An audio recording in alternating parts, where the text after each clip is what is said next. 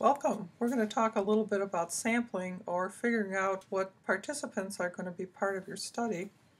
And there are two basic concepts here. One is the population, and a population is a group of objects, events, or individuals with specific characteristics that a researcher wants to generalize to. A sample, on the other hand, is a smaller group of objects, events, or individuals with the specific characteristics that the researcher wants to generalize to that's actually chosen to participate in the study. There are quite a few different sampling procedures that are used in quantitative and qualitative studies.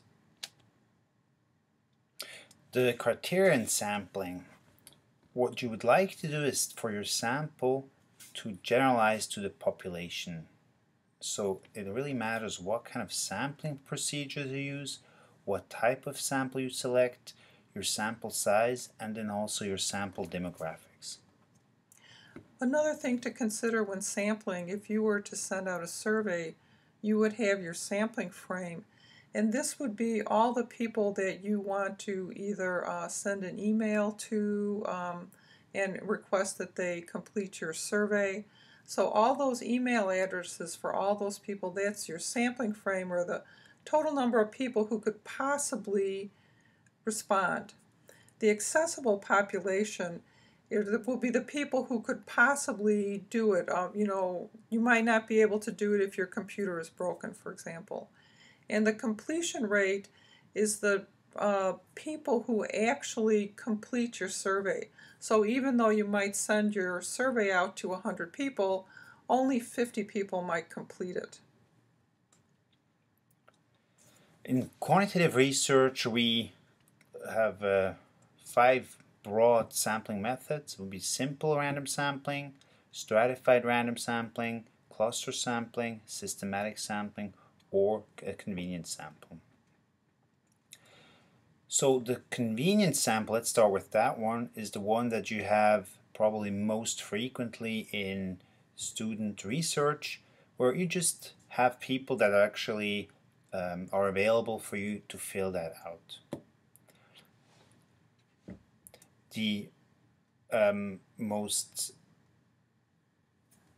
random sample actually is the simple random sampling, and a lot of people get the convenience sample confused with the simple random sampling because they feel that whoever participated in a convenience sample was random, right? Because you didn't really plan, it was random who participated.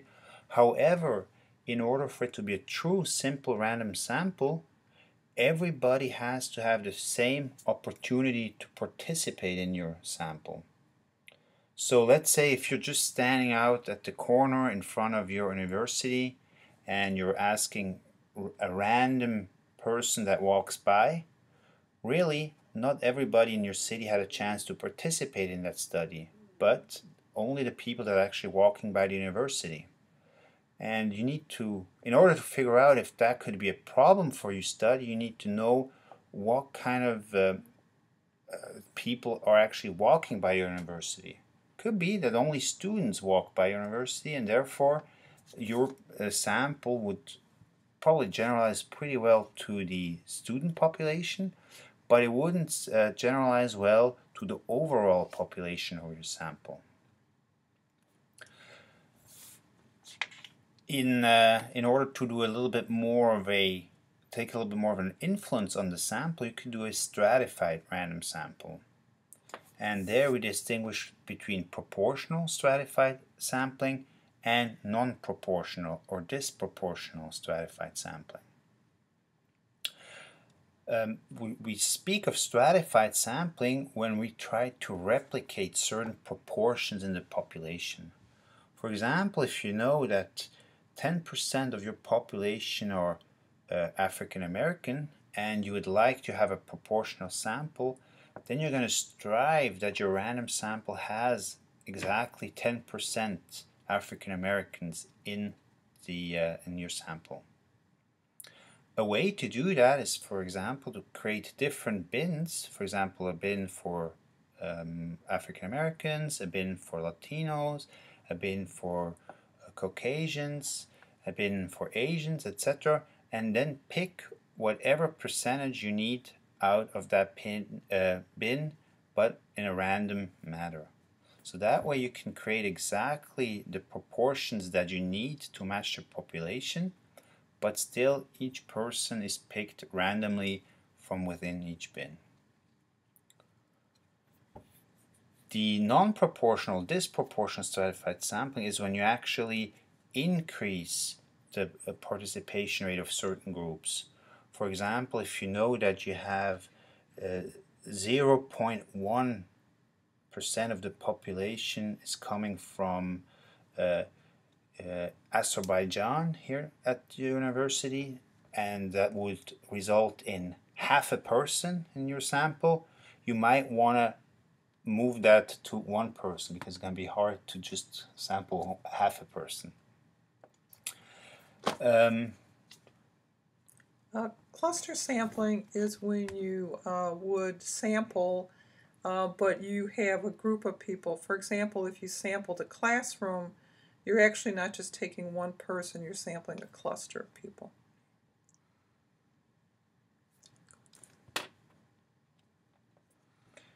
And here's an overview of the quantitative sampling methods. So the two broadest distinctions are probability sampling and non-probability sampling.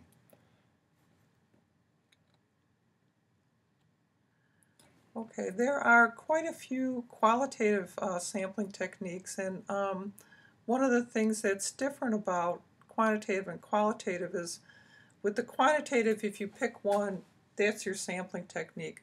But sometimes a sample can actually qualify for two different sampling techniques in qualitative research.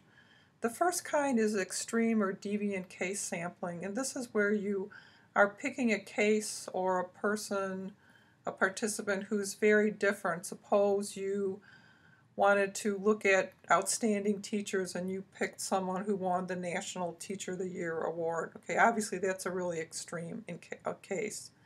Now you might have an intensity sampling. This is where you would have a sample that demonstrates your quality, let's say really good teaching. So you might get, let's say, people who've been recognized within your school district as being good teachers. So they're really good, but maybe not the national teacher of the year. And typical case sampling is if you just pick typical teachers. Then we have maximum variation sampling. And this actually, if you skip down one, goes with homogeneous sampling. And here with maximum variation, we're trying to pick participants who are at the extremes, like maybe one of the best teachers and one of the worst teachers. Whereas with homogeneous sampling, we're picking participants who are all pretty much the same. Stratified purposeful sampling is like some of the quantitative techniques in that you're actually stratifying and then you're purposefully picking participants in each level. A critical case sample is when you are looking at something that happened that is of particular importance, like maybe you might want to interview students who were around during the Columbine shooting case. That's a critical case. We also have